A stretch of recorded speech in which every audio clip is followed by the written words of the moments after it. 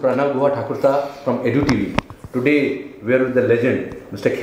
Shiv Khera, who has changed many lives in more than 19 countries. So welcome.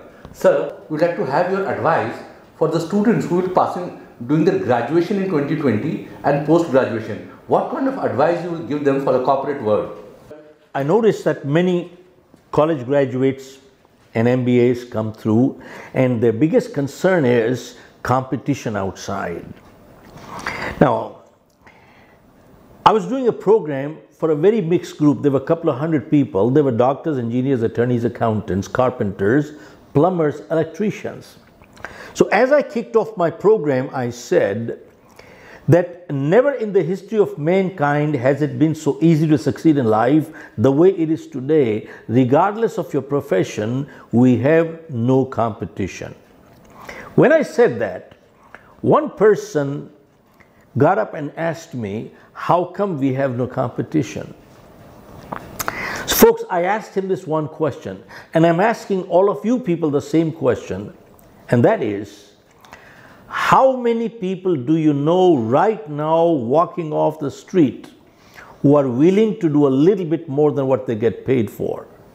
Answer is hardly any. Most people don't even want to do what they get paid for. There's a second big category of people who only want to do what they can get by with. And there's a very small fraction of people who are willing to do a little bit more than what they get paid for.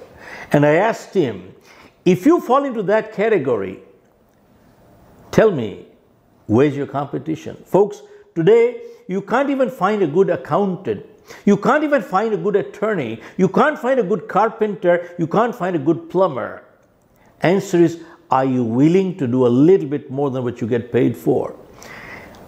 All I can say is, if you read through life histories of people who have succeeded and then sustained success and then maintained goodwill, if you look at their life histories, they all have lived by this one principle, that I shall always give more than what I shall always give more than what I get to my family.